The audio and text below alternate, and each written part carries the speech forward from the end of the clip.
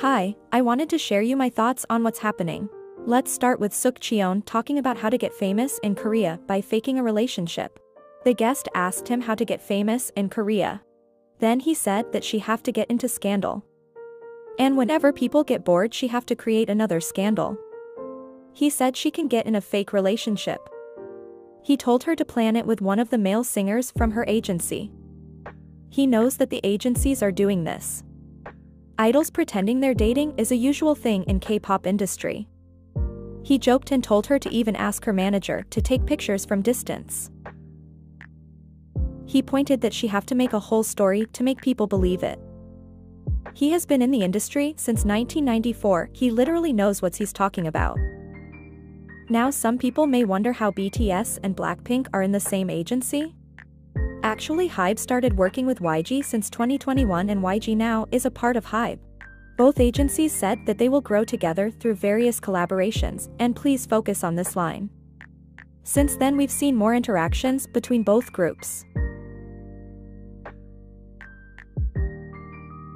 Seo-hyuk, the CEO of HYBE, kept mentioning Blackpink in his recent interviews. He even put their name on his cover of Billboard magazine.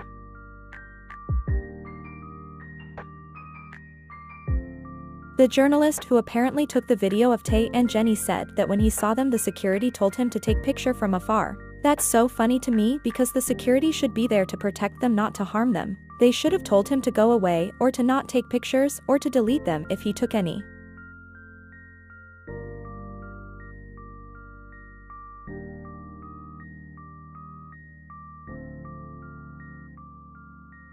What we can understand from this act that the security, Tae and Jennie and even the company wanted the paparazzi to film them. They were walking in public like they really wanted to be filmed.